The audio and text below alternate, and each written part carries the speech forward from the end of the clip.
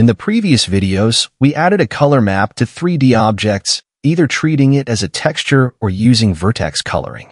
However, the issue associated with these color maps is that we always use the same color map and material to render the entire object.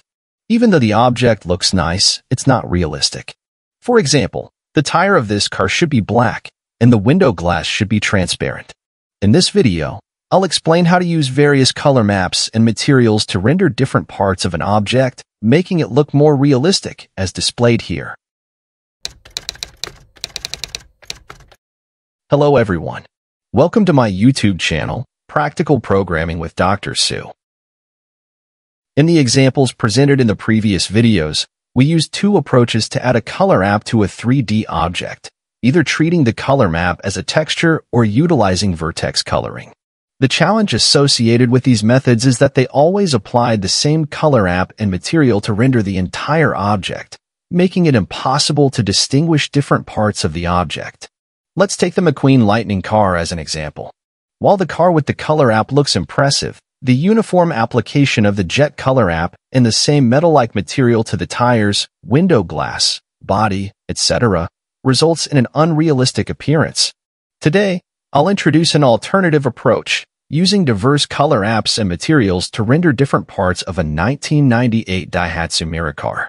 For instance, the tires will be rendered in black, the rims with a metal-like material, the window glass with a glass-like material incorporating proper transparency, and the interior with a distinct color and material from the exterior of the body.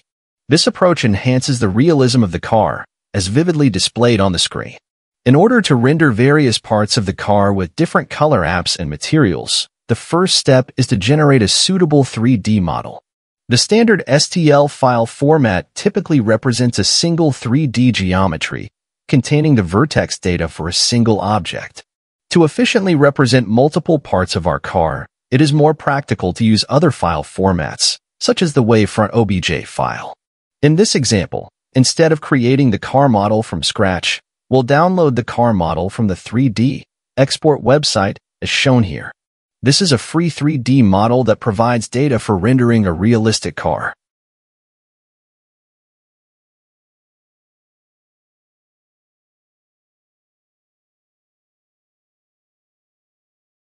You can see that the model is available in various formats, including Wavefront OBJ, 3ds Max, Autodesk FBX, and Collada. Now, download the OBJ file by clicking the Download Free link. Once the model file is downloaded, we'll place it to our project's assets/folder. Let's now examine this OBJ file. First, import the TriMesh and OS modules, and then load the OBJ file of our car model using the TriMesh load function. Next, print out the content of the scene variable in the terminal. Here's the output. This indicates that the scene variable contains 13 independent geometries, representing different parts of our car object. Let's explore what parts are in these geometries using this code snippet. Running this code provides an order dictionary, which is a dictionary subclass that represents the order in which keys were first inserted. An order dictionary maintains the sequence in which keys are added, ensuring that the order is preserved during iteration. The order dictionary object contains geometries, each representing a part of our car object, such as tire, rim, window glass, interior, car paint, or body, etc. Each geometry contains its own vertex data as well as the face or index data. Instead of using the key name to access the geometry data from the order dictionary, we'll convert it into a list, making it easier to access the data using an index. After understanding the content of this OBJ file, we can process its data to generate corresponding geometry data in the PyGFX rendering engine. Open the helper.py file and add a new function named carObjGeometry. Here's the code snippet of this function. This function takes an optional argument scale set to 1 by default. It loads a 3D model in Wavefront OBJ format from a file located in the Assets directory. It then defines two empty lists, geometries and names, which will be used to store the converted geometries and their corresponding key names. Subsequently, the function creates a scaling transformation matrix based on the specified scale factor. Next, it iterates through each geometry in the loaded 3D model and applies the scaling transformation to each geometry. Furthermore, the function converts the scaled geometry into a format compatible with the PyGFX engine using the GFX geometry from TryMesh function and adds the geometry and name to the respective lists. Finally, the function returns two list names containing the key names of the geometries and geometries containing the corresponding PyGFX geometries. Additionally, we need to add three more colors, silver, gray, and orange, to the colormap.data.py file in the common folder. Here's code snippet for these colors. The colors will be used to paint the body, interior, and lights of the car. Now, we are ready to render our car object in the PyGFX engine. The code will be based on the previous example for the teapot, which was presented in the last video. This code renders the teapot with a color app based on vertex coloring, as shown here. Since our car contains 13 independent geometries, we'll render it part by part according to the order specified in the order dictionary. Instead of adding objects directly to the scene, we'll group them together by defining a GFX group object. The group object can avoid code duplication when performing animation. For example, without using a group, we would need to perform the same rotation for all different parts of the car to animate our car object. However, with the group, we only need to perform the rotation once for the group. So, inside the animate function, we need to replace the object with the group. Next, we introduce two variables, body color and color map direction, which are used to easily change the body's color. We also define a variable called IntColor for changing the interior color of the car. Subsequently, we need to make some changes to the getGeometry function. Instead of using a fixed geometry for the teapot, we'll set the geometry as an input argument so that this function can be applicable for different geometries. We can reuse the WObject class function without making any changes, but we need to modify the material class function. To simulate different materials such as metal, glass, and dielectrics, we will use the mesh standard material rather than simple meshfong material. In addition to the keyword argument, we'll also pass extra arguments like opacity, roughness, and metalness to the material class function. Here's the code for this function. It is worth noting that the default values are specified for these input arguments. The opacity parameter can be used to control the transparency of the material. It takes value in the range of 0 to 1, where 0 means completely transparent and 1 means fully opaque. Here, we set its default value to 1. While the roughness and metalness parameters can be used to change material properties. Both roughness and metalness can take values in the range of 0 to 1. The roughness parameter controls the microfacet roughness of the material surface. A lower value results in a smoother surface, while a higher value makes the surface rougher. Here, we set its default value to 0. The metalness parameter defines the metalness of the material. A value of 0 indicates a dielectric or non-metal material, while a value of 1 indicates a fully metallic material. Here, we set its default value to 1. Now, we are ready to create various parts of our car model. First, we need to generate 13 geometries by calling the carObjectGeometry function from the helper module with a proper scaling factor of 0.15. We can adjust the scaling factor anytime to have a suitable default size on the screen. Next, we'll create objects in the order specified in the order dictionary, as shown here. The first geometry is for the red glass, representing the rear lights. We can remove this line of code and use the first element in the geometries list to create a red color app. We set the color app direction to 1, i.e., along the Y direction. Actually, the color app direction doesn't matter for a pure red color. When creating the object for the red glass, we need make some changes. First, we need pass the geometry to the getGeometry function since this function takes the geometry as input argument. So we add the geometries, 0 here. Next, we need to specify the material. For the glass, we want transparency to a certain degree. The first parameter represents opacity in the material class function. As a first try, we set it to 0.5. Subsequently, add the red glass object to the group, and then add the group to the scene. Now, we can render the red glass object to examine its effect.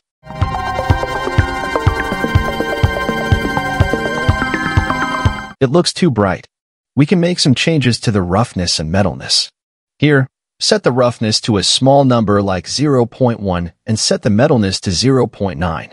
To easily examine the parts, we now disable the rotation and will enable it later. Running the code produces results shown on the screen. It looks okay for now. We'll make adjustments later if necessary. The second geometry is for the orange glass, representing the yellow lights on the front and sides. We can copy this code segment and paste it here. Change the comment to 1, orange glass. Change the geometry to geometries 1 and set the color to orange. Let's render the object to examine its effect. It looks like we need to increase the reflectivity by enhancing the opacity to a higher value like 0.8. Let's check its effect again. It looks good now. Next, we need to render the clear glass part, which is for cover of the front and rear lights. Copy this code block and paste it here. Change the comment to 2, clear glass. Change the geometry to geometries 2 and set the color to white.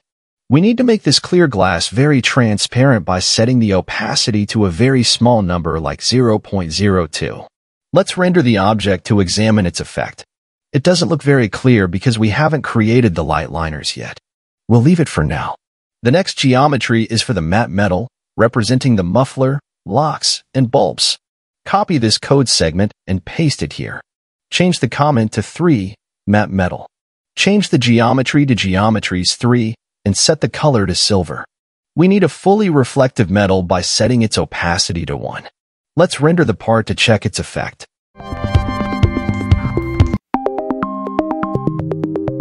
It looks good for now. The next geometry is for the mirror. Copy this code segment and paste it here. Change the comment to 4, mirror. Change the geometry to geometries 4 and set the color to white. We also need a fully reflective material by setting its opacity to 1 and metalness to 0.95. Let's render the part to check its effect.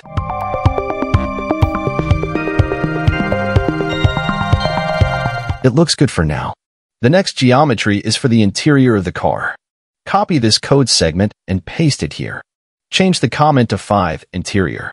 Change the geometry to geometries 5 and set the color to a color. For the interior, we need a material that behaves like a dielectric or non-metallic material. This can be achieved by increasing the roughness and reducing the metalness. For now, we set both the roughness and metalness to 0.5. Let's render the part to check its effect.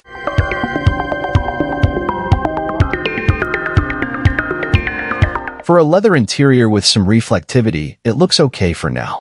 The next geometry is for the chrome, representing the light liners and logo. Copy this code segment and paste it here. Change the comment to 6, chrome. Change the geometry to geometry 6 and set the color to white.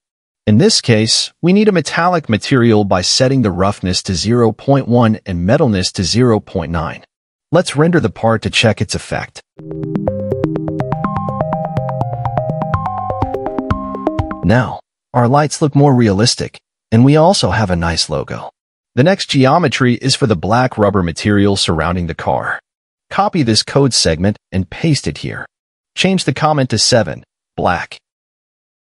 Change the geometry to geometry 7 and set the color to black. Here, we need a material that behaves like a dielectric or non-metallic material. This can be achieved by increasing the roughness and reducing the metalness. Like the interior, for now, we set both the roughness and metalness to 0.5. Let's render the part to check its effect.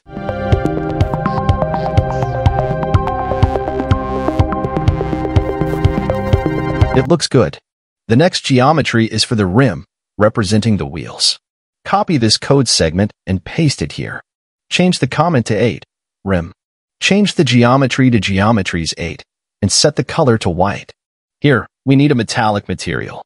This can be achieved by setting the roughness to 0.1 and metalness to 0.9. Let's render the part to check its effect.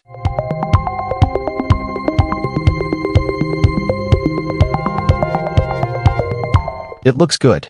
The next geometry is for the second rim, representing the wheels.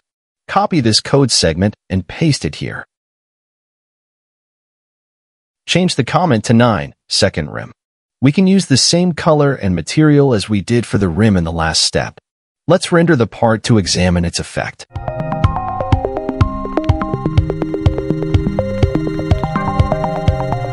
It looks good.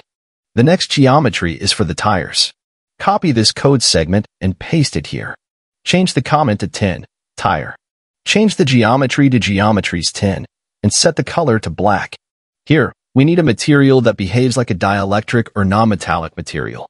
This can be achieved by increasing the roughness and reducing the metalness. Here, we set the roughness to 0.7 and metalness to 0.5. Let's render the part to check its effect.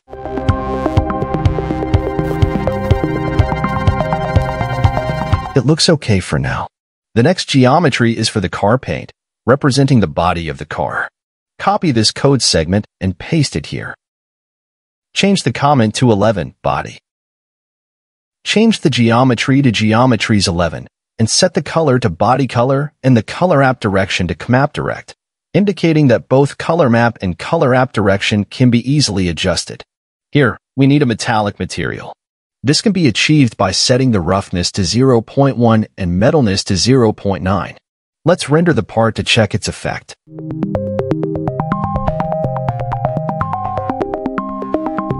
It looks like a nice car already.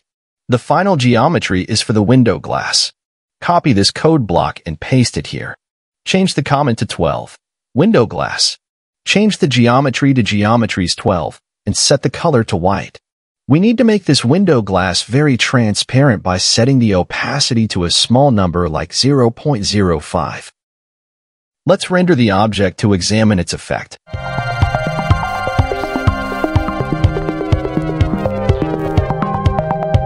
Now, we have a very nice looking car with a green color displayed on the screen. You might wonder why we use vertex coloring even for the single color, as the single color can be simply specified in the mesh standard material. The reason is that the approach based on vertex coloring gives a more realistic result. Here is the comparison between these two methods in rendering the rear lights of our car. You can see that setting the single color directly gives a uniform, flat red color and lacks interaction with the environment, resulting in an unrealistic appearance. Now, we can turn on the animation by assigning the animate function to the before render callback.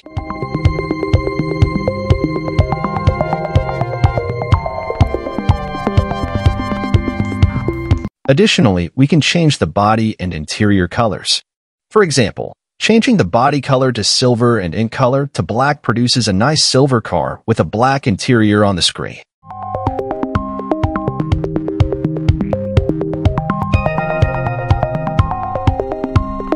Additionally, we can change the body color to a color app. For example, changing the body color to jet color map results in a car with a nice color app.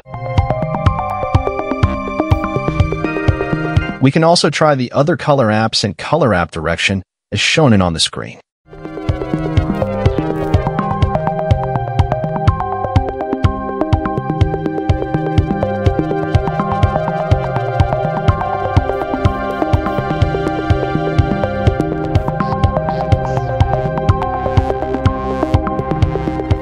Now is our showcase time. We'll place our car model in different CubeMap skybox environments.